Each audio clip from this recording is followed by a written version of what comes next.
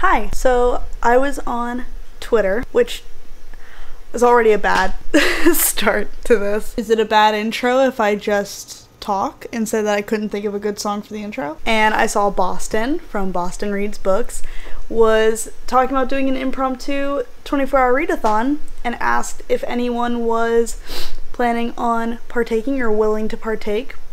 And I was like, that sounds fucking dope, because November's been a fucky reading month for me, and something like this to inspire me to read and to read with a bunch of people sounded super fun. So I'm now in a group message on Twitter with 48 other people. I'm gonna start at midnight because fuck sleep. I have work tomorrow from 9:30 to 6. I am going to a Street Fighter tournament with Ian in the evening. And I'm gonna read for 24 hours. My reading plans, first off, are to finish Called on the Hawk, because I have 120 something pages left of this. And then I also have Six of Crows and Crooked Kingdom on audiobook, and I want to reread Six of Crows and then read Crooked Kingdom. And I want to use the audiobooks because I want to cross-stitch. Currently it is 9:05, so I have 2 hours and 55 minutes until the reading will commence. So I'm going to practice a little bit of self-care. I'm going to wash my face, I'm going to put on some comfy clothes, I'm going to watch a little bit of BookTube and get myself amped up and ready to read. I haven't done a readathon in a really long time. I haven't done a 24-hour readathon in forever, so doing something impromptu and fun sounds really great. And just to be able to talk to some people in this book group chat for 2 hours before we start is gonna be dope. So I'm gonna practice a little bit of self-care. Yeah. Hello. It is 11:50. I've been editing. Here to do a little spin. And I almost have this video finished, which is dope. I don't know if it'll be ready by midnight.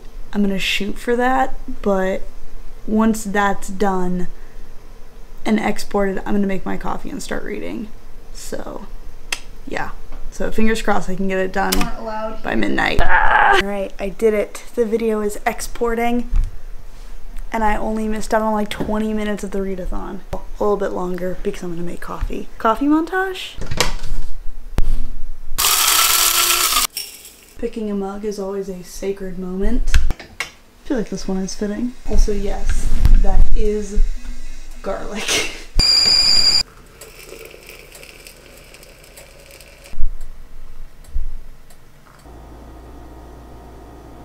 And this is where editing Morgan realizes that her arm is in the goddamn frame of this entire coffee pour, making it worthless! Now I have my coffee, so now I'm going to read. I have 120 something pages of Called on the Hawk left, so I definitely think I can finish that in like roughly an hour and a half. But I have a whole French press worth of coffee to get me through it. I have to carry this without dropping my coffee or my camera. This was a bad decision. I'm going to go back and start over. It is 12:45, 45 minutes later, and I'm finally starting to read. That's fine, it's cool. I will talk to you once I finish Called on the Hawk. Update, the only reason I'm not taking cute clips of me reading is because I'm not wearing pants. It is 3:18 a.m. and I finished Called on the Hawk. And I have many feelings about it. The main one being that I fucking loved it. And I hate that I have to wait forever for the second book. Not forever. Probably like a year. Maybe longer than a year.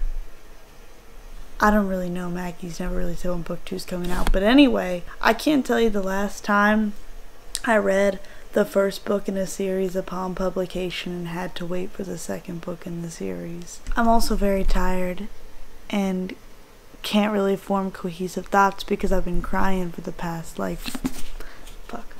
Okay, I can't do that bit anymore of the book on my head. I was crying for the last, like, 40 pages. So,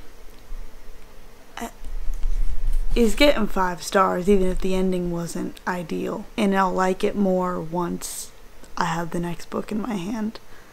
But other than that, I loved it, and I bawled my eyes out, and I can't believe fucking Maggie Stiefvater made me care this much about Declan goddamn Lynch. I just can't believe it. But I have work at 9:30, and I'm tired, so I'm gonna go to bed. Ian still isn't home from work yet, and I'm grumpy. I shouldn't have stayed up this late. I work in 6 hours. I am Boo Boo the Fool.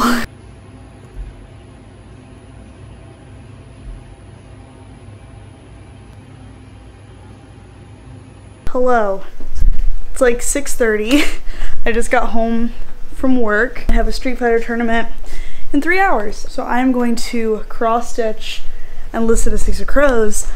But before I do that, I got book mail, so I'm gonna open this on camera.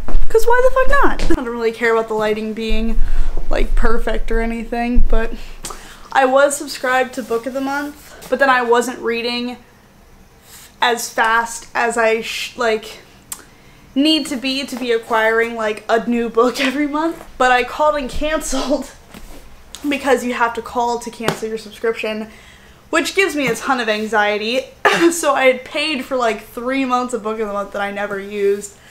And when I called them, they were like, oh, you still have 3 credits that will expire if you don't use them. So I used all 3 of my remaining Book of the Month credits, and here's that box. I love this packaging. I love how like simple it is. Like it's just like, here they are. Oh, it says, you've got great taste. Thank you, I know. The first one I got is Get a Life, Chloe Brown by Talia Hibbert. This is an new adult contemporary romance. I saw a lot of people get arcs of this at BookCon. I did not get an arc of this at BookCon, so I'm really excited to read this. It's like, the font is massive. Next I have The Last Time I Lied by Riley Sagar. I know this is a thriller, and I can't tell you what else this is about because I like to go into my thrillers knowing literally nothing. That's what it looks like. Nakey. And then I got Circe by Madeline Miller. I saw this as an option and I was like, holy fuck.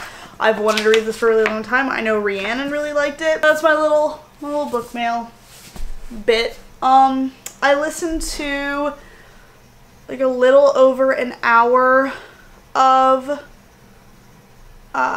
Six of Crows today, like on my breaks and before work. Yeah, I'm an hour and 50 minutes into Six of Crows, so I'm gonna listen to that and cross stitch. So I just looked in Six of Crows, and where I am 59 pages in. I'm really enjoying the audiobook. I think that it is super engrossing. I love having the different narrators for each character's point of view. I think that's super cool. And then I also have the audiobook for Crooked Kingdom as well, so I wanted to reread this before reading Crooked Kingdom. I want to kind of mentally unwind, so I don't really want to physically read right now. I'm in the mood to listen to an audiobook and start a new cross-stitch project. I'm super excited. I'll give you some progress updates here in a little bit. I don't feel like filming my stitching right this second because like starting a new project is kind of boring, but once I get kind of into my stitching rhythm, I will film a little like time lapse of me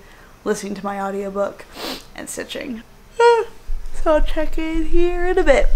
I'm pretty sure the last thing I recorded like officially for this 24-hour readathon was me clocking out on Monday, and then I didn't show anything else, and I feel like that would be a very abrupt ending if I just left it at that. So I'm going to do a little recap of what I read in the last 24 hours. So first I read the last 127 pages I needed to finish Caught on the Hawk. I absolutely adored every second of this book. I don't think I really gave you my final thoughts because I finished it and it was 3 a.m. and I was like, a bitch is tired, and a bitch was me. But this obviously got a full 5 stars from me. I loved every second of it. I just have been so ridiculously like exhausted from work and like had no motivation or drive to read anything for the entirety of this month. And I don't know if that's just because I was in a huge come down from my Florida trip or what, but I've just been not in a slump because there's so many things I want to read. I just like have had such a lack of motivation the past few weeks. But once I like hunkered down and read the last 127 pages of this book, I was like weeping and having such a great time. So far, this is my favorite book of the year. No one's shocked. No one's surprised that I just continually eat Maggie Stiefvater's ass, I guess. And then I started my reread of Six of Crows by Leigh Bardugo. For the readathon, I got to chapter 14, which is page 160. Combined, that's like a total of 287 pages in the span of 24 hours, which isn't like monumental, but I also worked a 9-hour work day and got a little bit of sleep and went to a Street Fighter tournament with my friends and Ian. All those things considered, I'm really proud of myself considering it's been hard for me to even read like a page a day. I finally feel revitalized in my reading, and thank you to Boston for like having the idea to do something so impromptu and including so much of us in this. It was so cool to be a part of the group chat on Twitter, the Danny DeVito hoes. I'm super jazzed that I partook in this. I know my vlog is not the most fun and it's probably only gonna be like 10 minutes long because I'm a mess, but it's fine. I had a really good time. I got some progress done. I decided to read books just with birds on the cover, I guess. Oh, by the way, it's now Wednesday. The 24-hour readathon took place on Monday. It is now Wednesday at 8:45 in the evening. That's a continuity error. It's fine, we'll leave it. But yeah, I had such a fun time. I would love to do more 24-hour readathons and more readathons in general. There's just something about the sense of community that comes with any form of readathon that really hypes me up and drives me to read. So if there's any cool readathons coming up soon, let me know. I know G from Book Roast is doing another magical readathon for the entire month of December, so I'm thinking on doing that. Yeah, that was this video. I hope you liked it. I know it was super all over the place and not the best content, but guess what? We still out here doing shit. If you want to see more like reading vlogs that are like legitimate, let me know. They're some of my favorite things to film. Anyway, my name is Morgan. I hope you have a wonderful rest of your day. If you took part in this little 24-hour readathon, let me know what your stats were. If you finished any books, if you read so many pages. People that can read like hundreds of thousands of pages in 24 hours impress me to no end because I'm just not that bitch. Like, I just can't do it. I can if I have like the entire day off and like devoted to reading, but this was a 24-hour readathon amidst like having to live my life. I hope you have a wonderful rest of your day, and I keep doing this. I'm a fuckboy, I guess. Okay, bye!